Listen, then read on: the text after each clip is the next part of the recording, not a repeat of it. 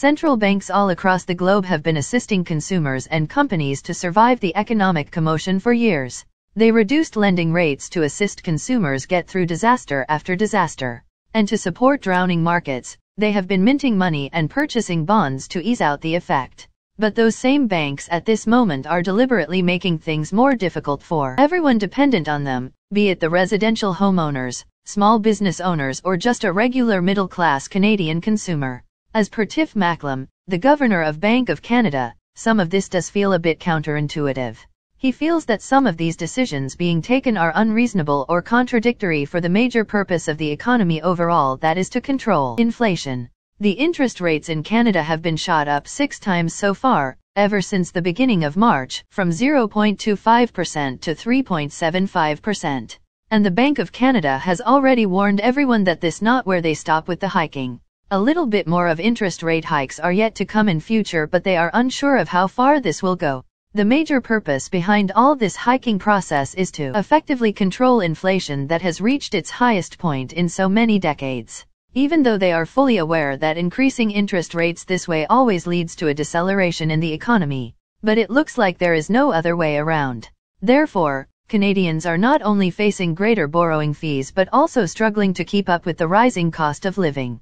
And this whole framework of rate hikes is further fueling the downturn in the economy. As per Macklem, the growth is going to be close to zero for the next few quarters, until about the middle of next year. As per him, the slowdown in economic activity should be short and not very deep. But it will indeed have an impact. What he means by this is that the unemployment rate is going to go up.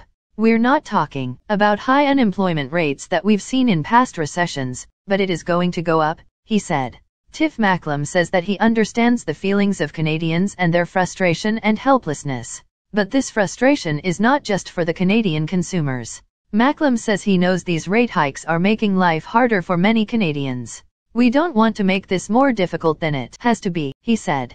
But at the same time, if we don't do enough, if we're half-hearted, Canadians are going to have to continue to endure the high inflation that is harming them every day. And that is the risk here. If the bank somehow puts a brake on its rate hikes and then realizes there has been no positive effect on inflation, then it will be left with no other option to take even more aggressive steps to curb the situation. On the other hand, if it keeps exceeding its rate hikes beyond limit even after the inflation has been controlled in a sustainable way, then the Canadians will be suffering needlessly. Basically, the time and the amount of pressure required to get this thing right is getting smaller and smaller. On the flip side, as per an economist from the Center for Future Works, the rates are being pushed too high too quickly by the central banks. They believe that whatever worked to tackle the inflation back in 1970s and 1980s could be used again to tackle today's inflation, assuming that the root cause and solution of this problem is the same. But the situation is completely different altogether. You see, in the 1970s, real wages were rising along with prices. But today, it's the opposite. In the 1970s, corporate profits were falling, but today, corporate profits have grown to record high levels. So as per Stanford, the economist at Canadian Future Works, this is the exact opposite of what we experienced in the 1970s. And pulling out a 50-year-old recipe and applying it again to today's situation is absolutely inappropriate. As per him, the central bank should be pausing its never-ending rate hikes and see if inflation really does need more of a push. To summarize this whole scenario, it looks like we should brace ourselves in and prepare for the worst, even though claims are being made that the upcoming recession would not be that deadly. But honestly, nobody can be 100% sure about what the future holds for us. Even though the impact would not be like the 2008 to 2009 crisis, but surely there will be an impact enough to shaken up the foundation of our economy. Alright guys, if you do like this video, make sure to hit the thumbs up and subscribe to my channel for more videos like this. And let me know in the comments below on what else do you think is contributing to the upcoming recession and what you guys are currently doing to tackle it.